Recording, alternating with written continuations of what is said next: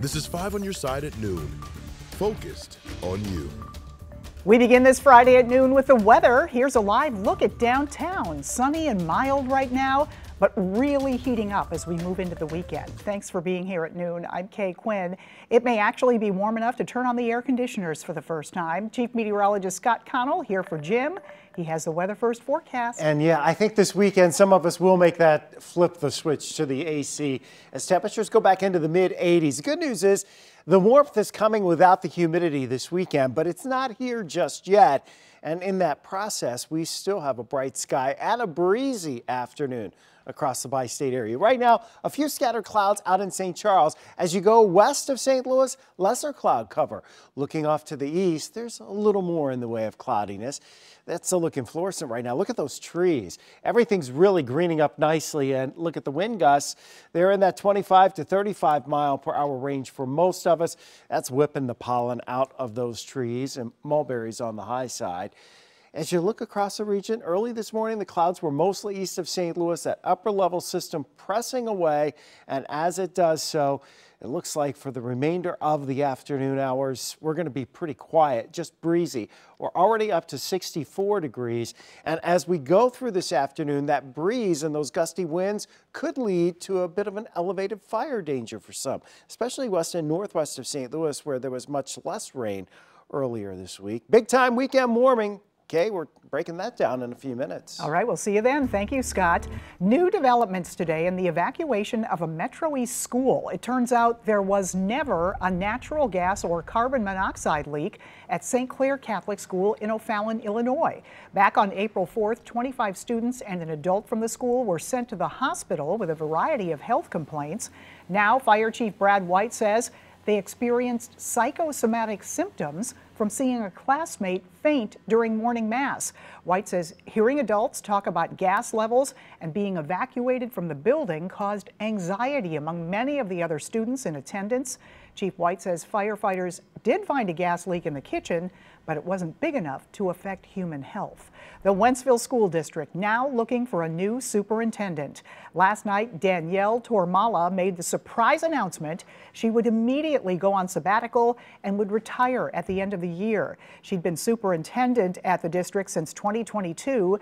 Neither Tormala nor the school board have shared specifics on her retirement. It appears the Millennium Hotel is for sale. The vacant pink building located in downtown St. Louis has been a target for eminent domain. According to online posts on LoopNet, that building is now on the block. No price is listed. The property is currently owned by a real estate company in Singapore. The 28-story hotel was once a venue for weddings and high-profile events. It is now crumbling. A business in Sauget facing a lawsuit from the Illinois Attorney General. Just 90 minutes ago, Kwame Raoul announced a lawsuit against Jet Enterprises, alleging the company improperly stored hazardous chemicals, dumped chemical waste, and contaminated water in the area. He says the company's practices pose a danger to the environment and to the health and welfare of local residents. We've reached out to that company. We have not heard back. Changes are coming to the checkout lanes at the Walmart in Shrewsbury. Starting Sunday, the store will begin removing the self-checkout lanes. They're transitioning back to traditional checkouts. The store's communications director says the changeover will take about 2 weeks to complete. He says the decision is based on feedback, shopping patterns, and business needs in the area. Residents in Bridgeton are choosing between two candidates for mayor right now. On the ballot in today's special election are City Councilman Randy Hine, the current acting mayor, and Don Good, who served as assistant to the former mayor. Mayor Terry Briggs died 2 months ago. Today's winner will officially serve out the rest of Briggs' term. Polls close at 7 p.m. Police trying to return a stockpile of stolen power tools, appliances, and bicycles back to their owners. Officers found it all during a raid last Tuesday. 3 people were arrested as part of a suspected burglary ring. Only on 5 on Your Side, our Robert Townsend talked with a neighbor who says he saw it all. A trail of tools, a heap of home appliances, lots of lumber, and plenty of personal objects.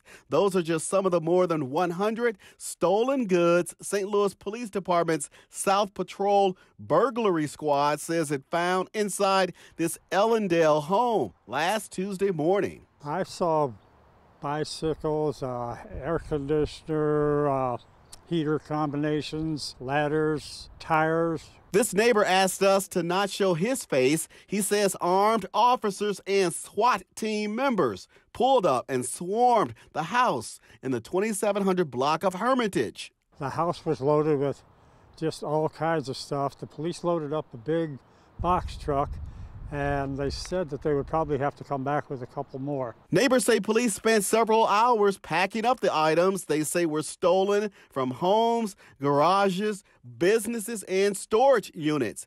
Neighbors also tell us for more than a year they complained about the suspicious activity and possible drug dealing here. There's just a lot of traffic coming in and out, and a lot of activity in the backyard as far as moving stuff around. People passed out in cars. Police arrested Gage Lutman, pictured here in a white T-shirt, the male homeowner, and a woman. Just last week, Lutman was charged in several other burglaries and wanted for possibly 25 more.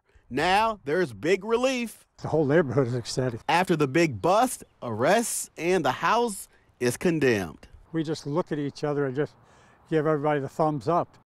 That was Robert Townsend reporting. Now, if you think your stolen items might be in the stash that was found during the seizure, email police. You can find a link on how to do that at ksdk.com. Police in East St. Louis are looking for the men who broke into an animal shelter. Take a look at this surveillance video. It's from Gateway Pet Guardians. It shows two people making their way inside. The shelter says they took laptops, dog medicine, even leftover pizza. If you're desperate enough to break in somewhere and then, you know, you're hungry, of course I feel bad for you. However, you know, we can't go about it that way. And so we have some things that we're going to do on our part in terms of additional security things that we're going to put in place. The shelter says none of the animals were disturbed in that incident.